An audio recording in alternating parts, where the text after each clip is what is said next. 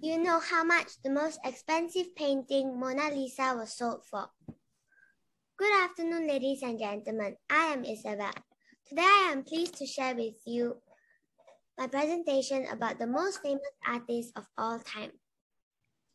Art comes in many forms and types, such as painting, sculptures, music, photography, performing, and crafts. But today I will be sharing with you three of my favorite artists who majored mainly in painting and sculpture, and why they became famous in art history. What is art? Art has many meanings. It's an activity that demonstrates your skill and imagination. Does art have a purpose? The purpose of art is self-expression. It is also a form of communication, expressing some of the artist's ideas and feelings. It can make a political statement, a religious statement, or even a whimsical statement. Art is very personal and evokes different feelings in different people. Does all art have to be beautiful? Well, that's up to you. Like I said earlier, art is very personal and is subjective.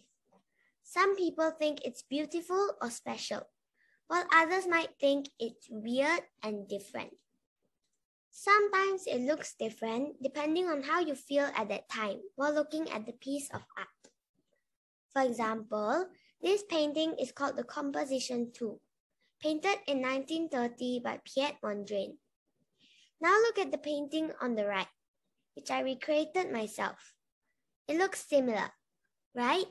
But the difference is that the first one was sold for $50.6 million in New York City. And I'm waiting for offers for my painting. Any bidders? Now let's talk about the styles of art. First, there's abstract art. Abstract art is modern art, which doesn't represent images of our everyday world. It has color, lines, and shapes, but they don't represent objects or living things. Modernism. Modernism was a cultural movement of the late 19th century to the mid-20th century. It changed art, literature, music, architecture, and drama. Modernism rejected tradition. It was interested in new ways of doing old things. Cubism. Cubism is a style of art which aims to show all of the possible viewpoints of a person or an object all at once. It is called cubism because the items represented in the artworks look like they are made out of cubes and other shapes. Pop art. Pop art is a style of art based on simple, bold images of everyday items, painted in bright colors. Pop artists created pictures of product labels and packaging, photos of celebrities, comic strips, and animals. Landscape.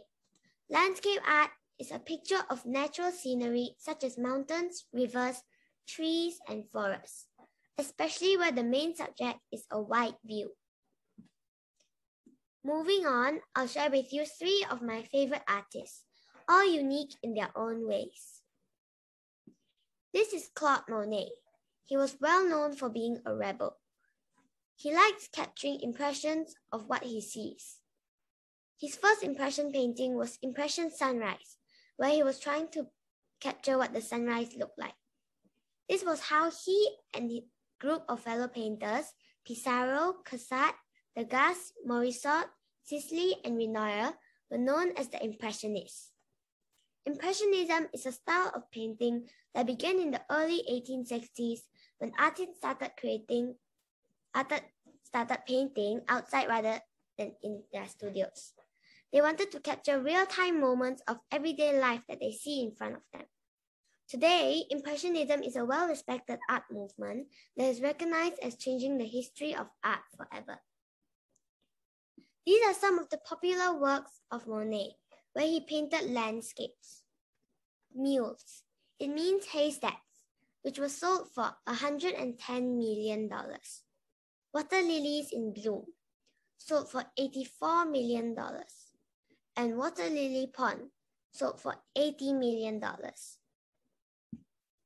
Pablo Picasso is one of the most famous artists in the 20th century.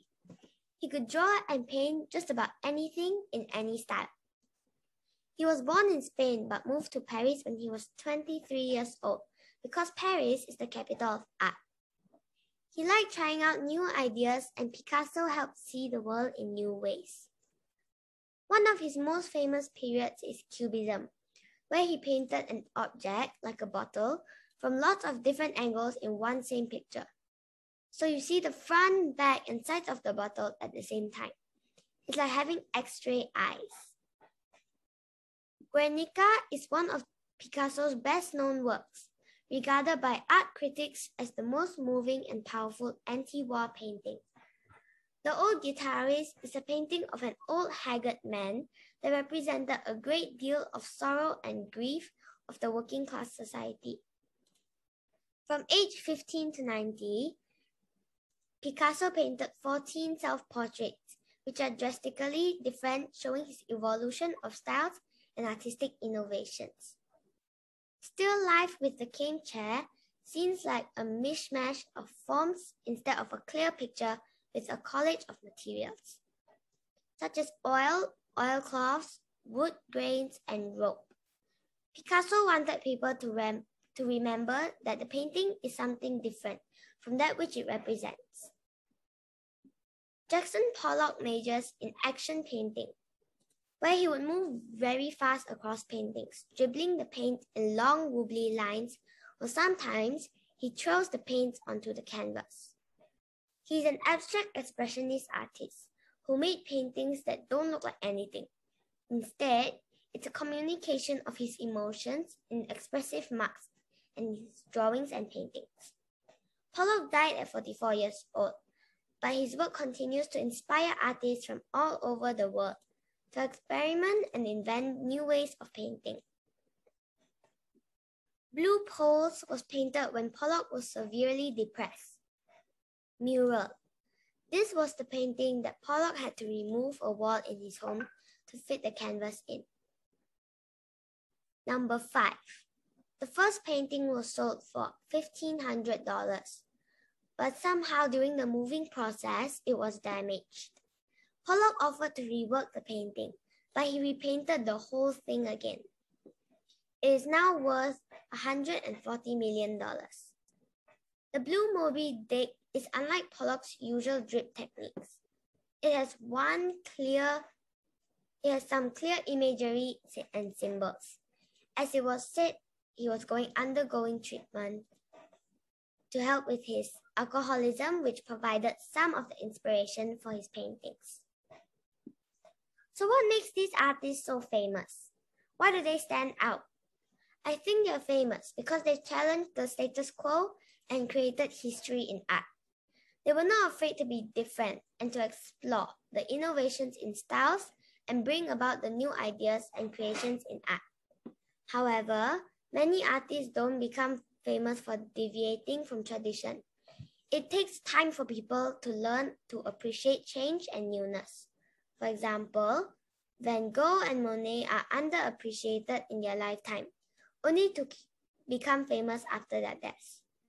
There's no clear way of how to find fame in an artist, though it seems a combination of skill, imagination, cultural readiness, and a little bit of luck. I will end this with a quote by Henry Matisse: "Creativity takes courage." All three of the artists I shared today had one thing in common. They were not afraid to challenge the status quo and deviate from tradition. If Monet hadn't rebelled, he wouldn't be able to paint how he wanted to and create Impressionism and change the course of art history. Picasso not only allowed himself to experiment, but he continuously learned and evolved with time and created many different periods of art history. Pollock invented a new way of painting that inspired artists all over the world. I hope this inspires you to always raise the bar and have the courage to challenge the status quo. Thank you.